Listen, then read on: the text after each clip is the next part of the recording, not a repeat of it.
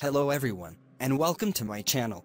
In this video, I will explain to you how to prevent domain users from installing any extensions on the Google Chrome browser. The default is that domain users have the right to install extensions on the Chrome browser, but if you want to prevent them from installing extensions, you can use group policy to create a GPO and apply it to domain users that you want to prevent from installing extensions on the browser. Open the Server Manager dashboard and click on the Tools menu, and then click on Group Policy Management. Expand the force you will be working on from on the left side, then right-click on the organizational unit to which you will apply the new policy.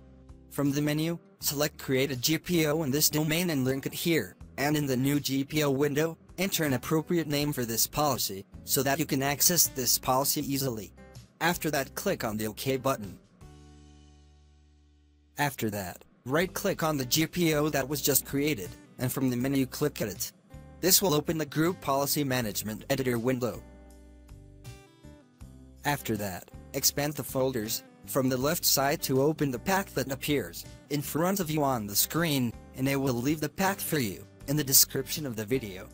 If the path is not available to you, I will leave you in the video description how to add Google's templates to group policy so you can add all Google's templates. On the other side of the available policies, double-click on the Configure Extension Installation Blocklist policy.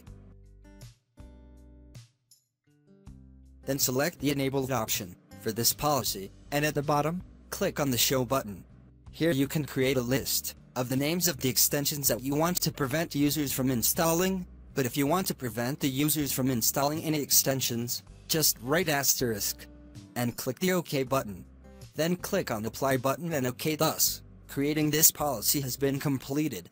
You can now close Group Policy Management Editor window.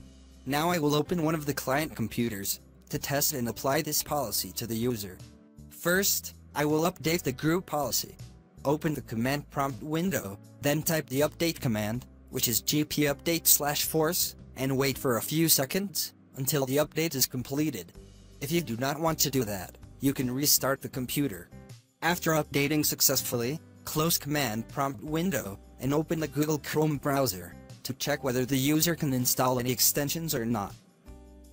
Then open the menu, select Extensions, and from there select Chrome Web Store Extensions. Then, click on any extension to install it. The extension will open, but a message will appear telling you your admin has blocked this item.